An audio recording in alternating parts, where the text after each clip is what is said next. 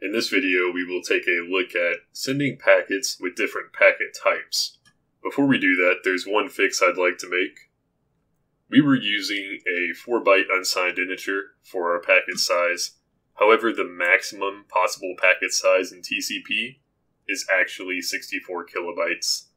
So we can store that value with a 2-byte integer if we ever wanted to send a packet that large. So I'm going to go ahead and change the packet size to be stored in a 2-byte integer instead of a 4-byte integer. Let's go to our socket CBP, where we have our send and receive functions that take in our packet. We're just going to change this to be a 16-byte integer. And instead of using host to network long, we will use host to network short, since a 2-byte integer is a short. Now let's go down to where we are receiving. Same idea, we'll change these to be 2-byte integers. And instead of using network to host long, we will use network to host short. Now let's continue with the tutorial. Let's first create a header called packet type.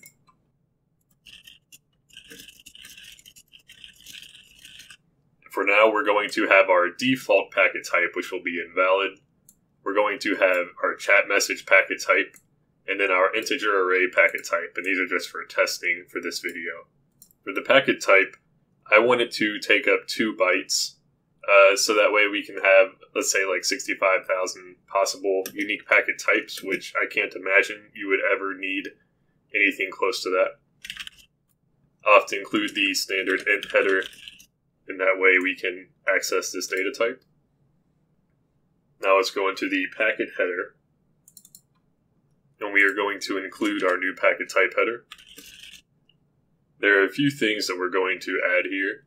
So currently, our buffer, when we clear it, the size goes to 0. We completely clear out the buffer. However, we are going to have the first 2 bytes of every single packet be the packet type. So when we clear the buffer, we won't want to set it to 0, but we'll actually want to set it to be enough bytes to hold our packet type, which would be 2 bytes. There's a few things we're going to add. Since every single packet will have a packet type, we will add in a function to get the packet type. We'll add in a function to assign a packet type. We will add a constructor that will take in a packet type. And for our constructor, we're just going to default to the invalid packet type. Now let's generate these definitions. For our constructor, what we're going to do is we're going to clear the packet, and then we are going to call assign packet type, and pass in the packet type passed into the constructor. If we go down to clear, what we're going to do is instead of clearing the buffer, we're going to resize the buffer. And this way we'll have just enough space in the buffer to store our packet type. After this, we are going to assign our packet type in the buffer. And when we clear a packet, we are just going to assign it the invalid packet type initially. And then we have to adjust our extraction offset to start extracting bytes after the packet type. By setting our extraction offset equal to the size of a packet type, then when we go to extract data, it will be starting right after the packet type bytes. Next, we have to have a way to get the packet type and have a way to assign the packet type. First, let's look at assigning the packet type. We know that the very first byte of our buffer will be where the packet type is stored, or more specifically, the first 2 bytes. So we're going to cast a pointer of type packet type to be pointing to the beginning of our buffer. So now we have a pointer pointing to the very beginning of our buffer, and we can access it as a packet type variable. What we will do is we will assign the value like this. So now we have assigned the very first 2 bytes to be whatever packet type was passed in. Now, we're almost done with this part, but there's one more thing we need to remember. Packet type is technically an unsigned integer that takes up 2 bytes. So whenever we store anything inside of our packet class, we want to make sure that it is ready to be sent over the network. All of the data must be formatted in a way that when we call send, we can just send it, and we don't have to worry about any conversions or anything. Because of this, we will need to convert this to network byte order. It is currently going to be in host byte order, so we need to convert it to network byte order. And then, of course, we have to cast this back to a packet type, so we'll use a static cast for this. And there we go. It's a little bit ugly, but pretty much we're taking our packet type that gets passed in, converting it to network byte order, and then casting it to a packet type, and then storing it. Now let's look at getting the packet type. Let's copy what we have.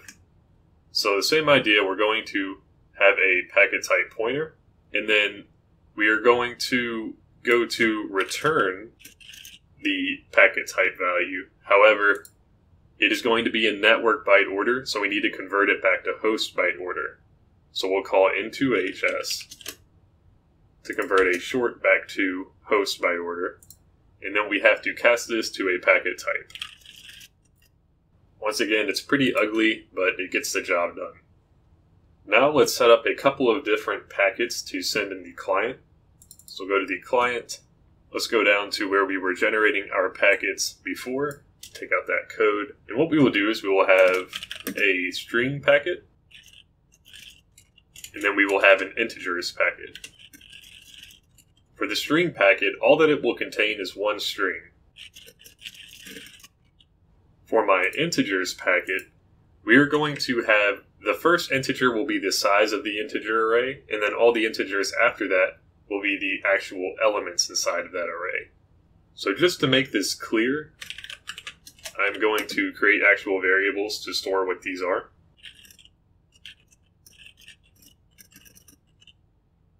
So we have our array size, which is 6. So let's go ahead and put that inside of the packet first. Next, we need to append each individual integer into the packet. And we'll just do this with a for loop.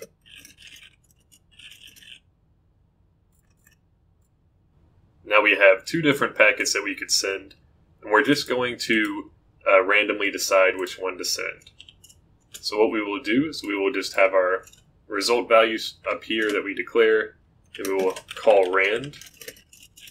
And of course what we're doing is we're generating a random number.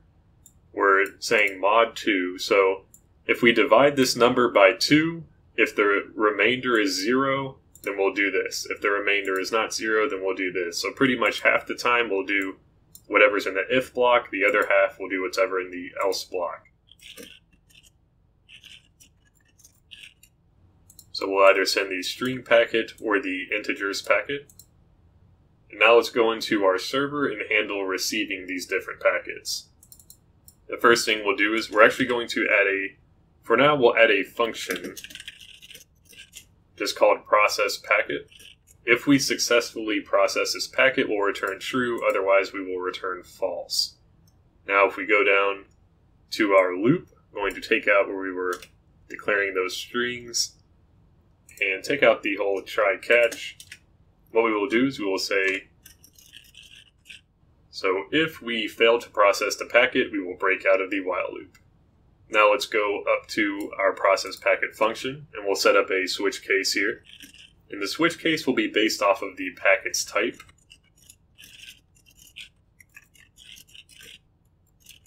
So of course, if we get a chat message, we will process the chat message here. If we get the integer array, we will process the integer array. And by default, we have not identified what our packet type is. We will just return false.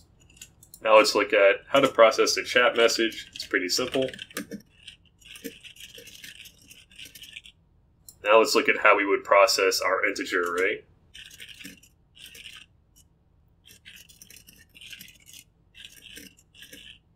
So first we are extracting the array size, and then we are having a for loop where we just extract each individual element.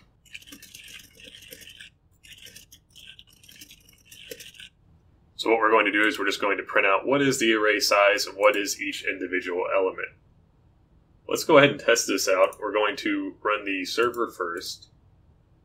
And now let's run the client. You'll see what we're getting is we're randomly either getting this is my string packet, the chat message packet, or we're getting our integer array packet. So this covers the basic idea of how you would handle multiple packet types. In the next video, we will begin covering how to support Internet Protocol version 6.